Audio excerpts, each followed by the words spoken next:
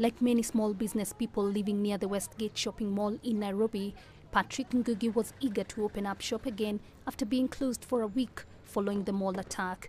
Here, he puts his artifacts on display by the roadside, hoping that the tourists would start coming back.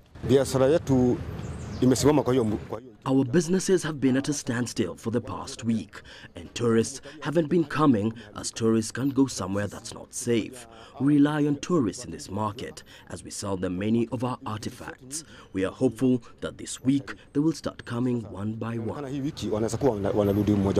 It's a tough business as he relies solely on tourist trade and has to split his earnings with two of his counterparts.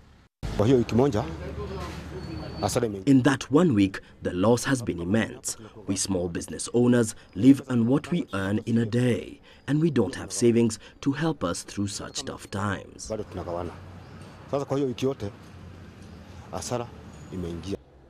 Security remains tight at the shuttered Westgate Mall with the military keeping guard. Al-Shabaab attacked the upscale mall last Saturday and held it for 4 days. At least 67 people were killed and some 175 were wounded in the attack. 9 days after the assault, there's still no clear word on the fate of dozens who have been reported as still missing. 5 militants were also killed, but questions remain about the fate of the remaining attackers and fears persist that some managed to escape. Jane Keo, CCTV.